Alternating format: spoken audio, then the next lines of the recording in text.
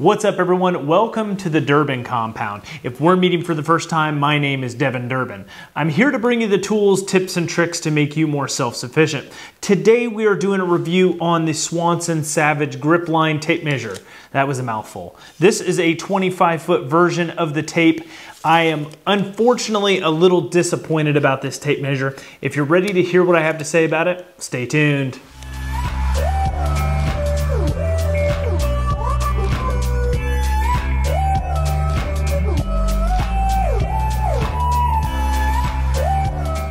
All right, guys, so let's get down to the review. Now, the number one thing that the Gripline tape measure advertises on the back of the packaging is that it will grip on rounded surfaces up to 2 inches. So this is the biggest letdown with this tape measure. So I thought it was cool. I thought that we could get some awesome results out of it if it did what it was supposed to. So I have some 1.5 inch PVC, and no matter how I position the end of the tape measure, you can see the end of the tape measure has a kind of a round piece that pivots around the end of it.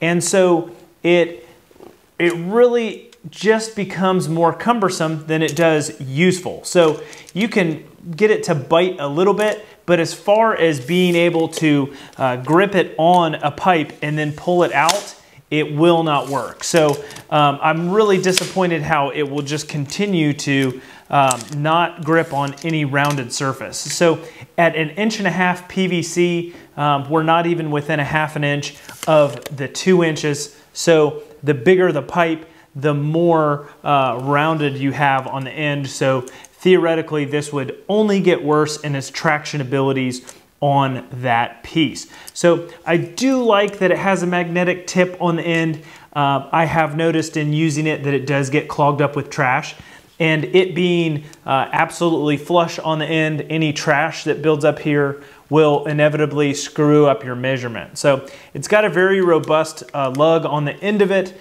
and it's built really well for that purpose.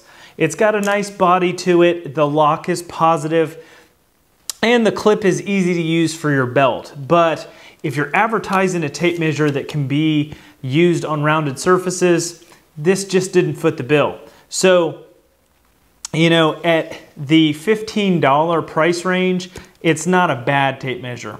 If I paid $30 for this feature, I would absolutely be returning this tape measure. So, you know, it has its own little features that are a lot different than other tape measures.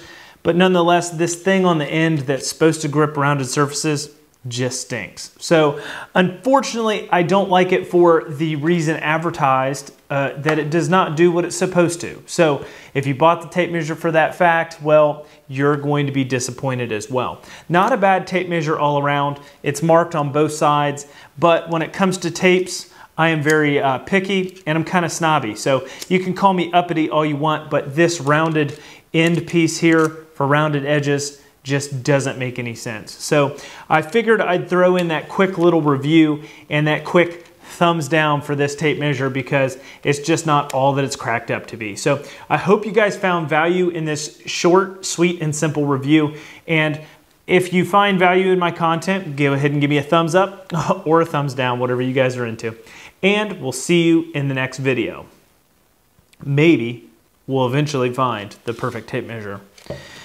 The shock force is still at the top.